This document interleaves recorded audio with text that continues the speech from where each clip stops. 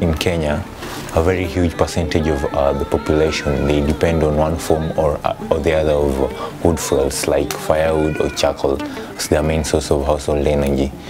Now this leads not only to deforestation, but the smoke emitted by these fuels, they lead to respiratory tract infections.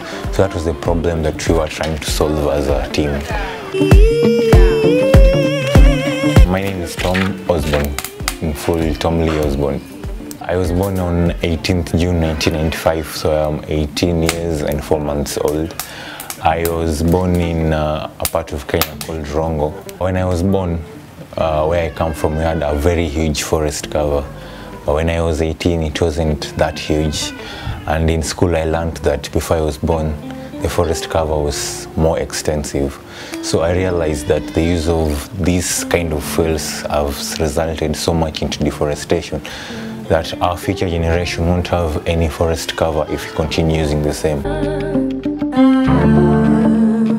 Through investigation, through conducting experiments, we're able to realize that not only sugarcane, but a wide variety of agricultural wastes can be used as a source of clean energy. Sugarcane remains, maize husks, rice husks, and sawdust to come up with a better form of charcoal, which can be used instead of the currently used charcoal. So when we came up with that, we decided to call it GreenChar because it was clean and green.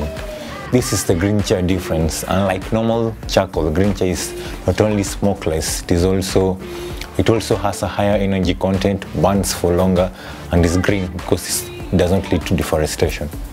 Through participating in Innovate Kenya, we were able to realize that the solution to some of the problems here in Kenya has to come from within and not without. So as GreenChar, we not only want to replace the current existing charcoal with this new form of charcoal, we hope to bridge the gap between the current existing forms of energy to green renewable energy, and also provide that green renewable energy in the future. Participating in Innovate Kenya will make you learn that you are the solution to the problems of your community. Looking forward to see you in this year's Innovate Kenya. Have a wonderful day. Thank you.